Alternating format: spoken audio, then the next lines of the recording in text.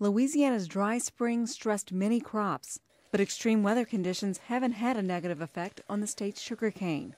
I think we have all the prospects for a really good crop out there. We have a good population. It's a little bit on the short side, but hay can be made up very quickly. A colder than normal winter helped to keep disease problems down, which allowed the crop to thrive. Our rust levels are very low. That's a good thing. The dry weather was also good from the standpoint of insect management, so sugarcane borer populations are low. The sugarcane borer is the major pest in cane, but a new pest that arrived in Louisiana 2.5 years ago also threatens the crop. The Mexican rice borer is harder to manage than the sugarcane borer because insecticides can't kill it once it bores into the cane stalk.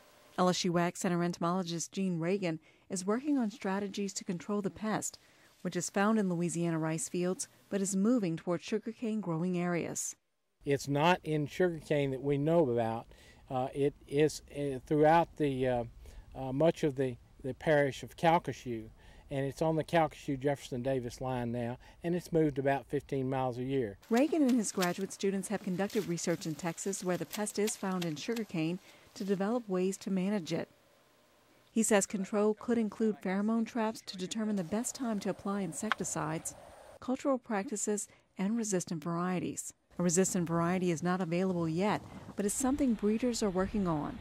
Breeders recently developed a variety that can withstand cold temperatures.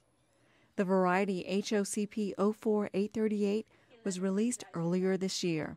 It's probably the best variety that we've ever released from the standpoint of cold tolerance. A variety with cold tolerance could help farmers grow sugarcane north of the current sugarcane belt.